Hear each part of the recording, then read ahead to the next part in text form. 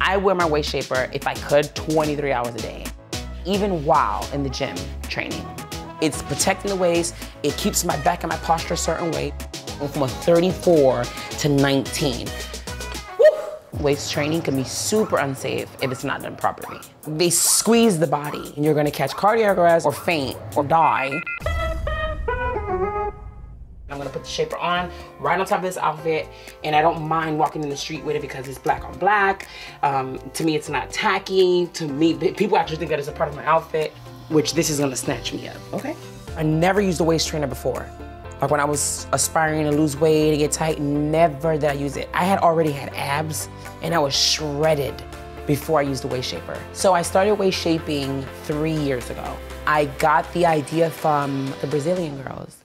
Over here in Miami, you have to go to the Spanish predominant areas to go buy a waist shaper. When I went and found the waist shapers, I was like, oh my God, this is like an entire body contouring world.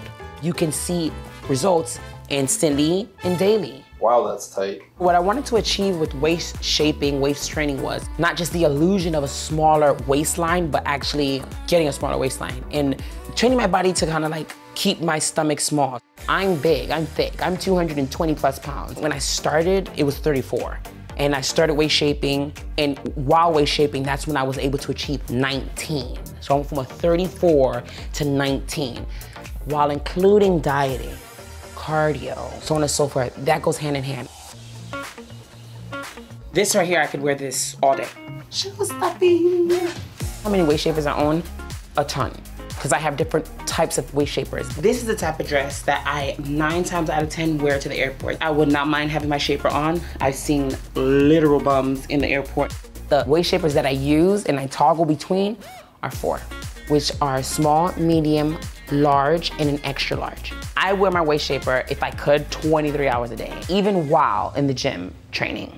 So as far as waist shaping, there can be side effects. Shapers, they squeeze the body. You don't wanna go overboard. Whew, what have I been doing? And you're gonna catch cardiac arrest or faint or die. I would not use this for cardio, but I do have a couple different sweatbands. This is one sweatband that I would wear.